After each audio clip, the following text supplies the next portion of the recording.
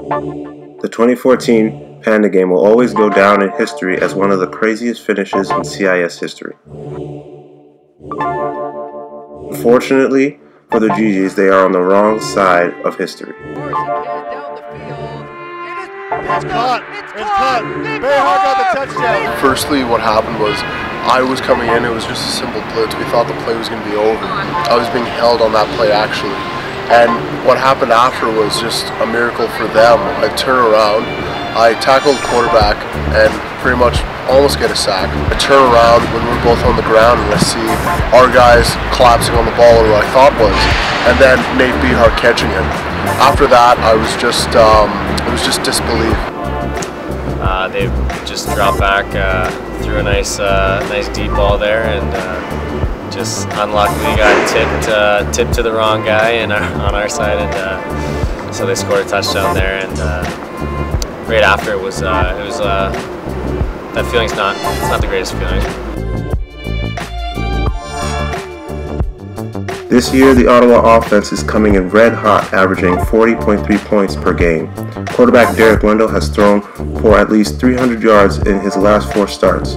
However, if the game is anything like last year's, it will once again be up to the defense to come up with the W. The game will once again be played at TD Place in front of a CFL-sized crowd, and the GGs know the pressure is on to prove that last year was just a fluke. I think there might be a little bit more pressure on us because we know we're a better team. That wasn't a good game last year. If you take a look at the rest of our game, as long as we can execute properly, I think we can have a great game.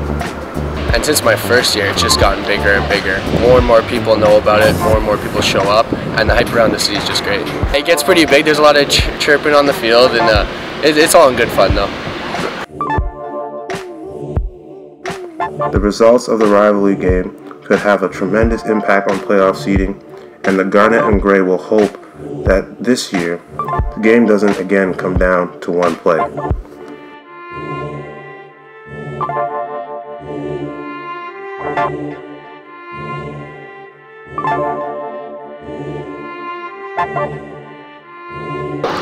We're coming for you. As long as we can have a good game, I think we'll be able to bring him home this year, and he'll be in his rightful place. See you soon.